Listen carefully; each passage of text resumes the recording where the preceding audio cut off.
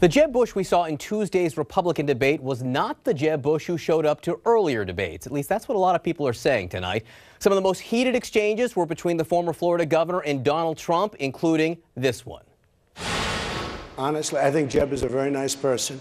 He's a very nice person, but we need tough people. We need toughness. We need intelligence, and we need tough. Jeb said when they come across the southern border, they come as an act of love. You said in September 30th that ISIS was not a Am I not talking or are you talking, Jeb? I'm talking right now. I'm talking. You can go back. You're not talking. You interrupted me, September 30th, Jeb. Are you going to apologize, Jeb? No. Am I allowed to finish? Yes, one at a time. Excuse me. Am I allowed to finish? Governor Bush has not let up on Mr. Trump. He's keeping up in his attacks on the frontrunner. The question is it too late to make up lost ground? Poll numbers remain in the low single digits. And today, Russia's President Vladimir Putin had some unsolicited, lavish praise for Donald Trump. Yet another bizarre turn in an election like none we have ever seen. The former Florida governor, Jeb Bush, joins me now from El Paso. Good evening, Governor. Good evening. How are you doing? Great. Listen, I want to start with your reaction to the reporting from the Russian news agency. They quote Russian President Vladimir Putin saying that Donald Trump is a bright and talented person without any doubt and the absolute leader of the presidential race. Tonight, Donald Trump has responded. He says it's, quote, a great honor to be so nicely complimented by a man so highly respected within his own country and beyond. So what do you make of all that? I don't respect Vladimir Putin. He is the leader of an important country, certainly not a regional power, as Barack Obama called him. But to get praise from Vladimir Putin is not going to help Donald Trump. He's not a serious candidate, and he would bring chaos to the presidency just as he's done to this campaign. It's entertaining, but the simple fact is we're at war right now with Islamic terrorism, and he's not offered one compelling, specific thing to do to keep us safe. It's all high volume, lots of talk, but nothing specific because he hasn't taken the time to learn the issues. And I think we need someone with a steady hand in the presidency, and we're never going to beat Hillary Clinton with grandiosity, with big language, without anything to back it up. You say he's not a serious candidate. You say he's a candidate of chaos. The question is, what are you going to do about it? Your campaign, Tim Miller said, you guys are doing due diligence, looking into whether you could pull out of that pledge you signed to report the Republican nominee, whoever it is, including Donald Trump. Why? Why are you doing that due diligence? Well, because Donald Trump had threatened to go once again to become a third-party candidate. And so I didn't know that they were doing this, but that's a smart thing to do in the campaign, is to determine exactly what the consequences are for making that kind of decision. Look, my intention is to win the nomination, and I think as we get closer to the caucuses in Iowa and New Hampshire, that Donald Trump will begin to fall because he's not a serious candidate. Listen to his comments as it related to the nuclear triad, for crying out loud. This is the pinnacle of our deterrent to be able to be kept safe since the post-World War II era. He had no clue when Hugh Hewitt asked him that question.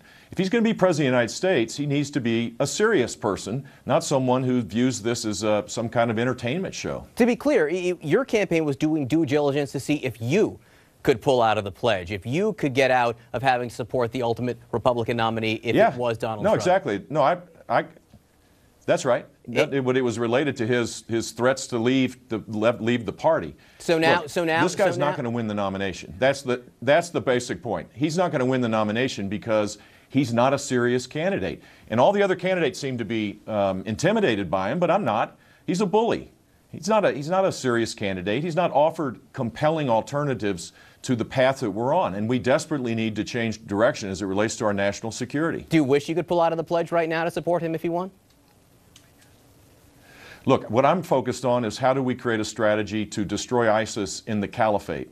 We need to create a safe zone. We need to create a no-fly zone. We need to make sure that we embed with the Iraqi military, that we arm directly the Kurds. And what Donald Trump is suggesting is that we ban all Muslims, which would make all of that impossible to do. That's my point. My point is that we're at war right now with radical Islamic terrorism. The President of the United States refuses to acknowledge it, and Donald Trump does as well. You know, you spent a lot of time on the campaign trail the last couple of months saying you were sick of talking about Donald Trump. Now, your super PAC went up with an ad today praising you for going after Donald Trump. You do seem much more willing on the debates and on the stump to talk about Donald Trump. Why is this now a good strategy for your campaign? Well, my strategy is to talk about my plans, and when you can compare it to Donald Trump's, it makes it even more vivid that long before the attacks in Paris and the tragedy in San Bernardino, I laid out a specific proposal to be able to destroy ISIS, which is exactly what we need to do. And it requires America's leadership in the world. It requires building an army, Sunni-led, in Syria, and getting back in the game as it relates to Iraq. And without American leadership, this isn't going to happen. We can't do it alone. And when you compare that to Donald Trump, who late September said that ISIS was not a threat, and says that let Russia take care of Syria, when their interest is to prop up one of the most brutal regimes in the world, it shows the lack of understanding of where we are in the world today. Would he make a better president than Hillary Clinton? I don't think Hillary Clinton is going to be elected president of the United States. She's not trustworthy, and her proposals aren't much better. But you didn't answer my question. Would he make a better president than Hillary Clinton? No, I've learned not to answer questions. That's one of the things that you do now in political discourse. You answer what you want to say. Wait, so you're just not going to answer outright? I mean, don't Republican voters deserve to know? You're attacking Donald Trump every day now, which is something you got into reluctantly, but it is now part of your campaign. So do you think he would make a better president than Hillary Clinton? I don't think that he's qualified to be. Oh, absolutely. I'd be a better president than Hillary Clinton. That's why I'm running for president. Does Donald Trump? And my point is, he is not qualified to be commander-in-chief of the United States of America's greatest fighting force. And he's had a chance to bone up. God willing, he'll start doing it. But it looks like this is all about him, not about creating strategies to keep us safe. And the world right now has been turned asunder, turned upside down because of the lack of American leadership. We don't need another version of that as the Republican nominee. Has the Republican primary process been hurt by his presence? Hurt? No, I mean, look, we still have a long way to go. He's a gifted politician. He consumes all the news space. He's pretty effective at that. But to have these subjects be brought up at a time of great national security concerns, I think is appropriate. And I'm going to do my best to be able to give people a sense that I have the steady hand, that I have the plans to keep us safe, and that I will rebuild our national security apparatus so that Americans can go about their business. Talk to me about where your campaign is right now, because I know a lot of people who work for you, they're pleased after Tuesday night's debate. Some cases relieved after Tuesday night's debate. They see this as an opportunity to perhaps improve in a race that's been tough until now. I'm reading today in the New York Times, you have a Project New Hampshire. You may spend more than half your time between now and the New Hampshire primary up in the Granite State. How's this going to work? Well, we've always intended, starting in January, to spend disproportionate amount of time in the 5 or 4 states in February, starting with Iowa, and of course New Hampshire is really important. So nothing's changed in that regard. There's a more intense effort to do that for sure. As the circumstances change, you adjust, and that's exactly what we're doing. I feel good about where we are in the early states. We have a great organization, and I'm going to focus on the message, and I'll let the pundits opine, and I'll let our campaign do the operational side of it. I mean, you don't think you can win Iowa anymore if you're going to spend half your time in New Hampshire? No, I'm running to win every state.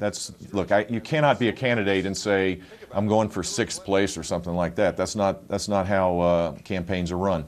I'm just saying my focus is on offering a hopeful, optimistic message about high sustained economic growth for our economy with detailed plans to do it, and showing that I have the proven leadership skills to be able to keep us safe as a nation. Governor, can you keep up the paleo diet through the holidays?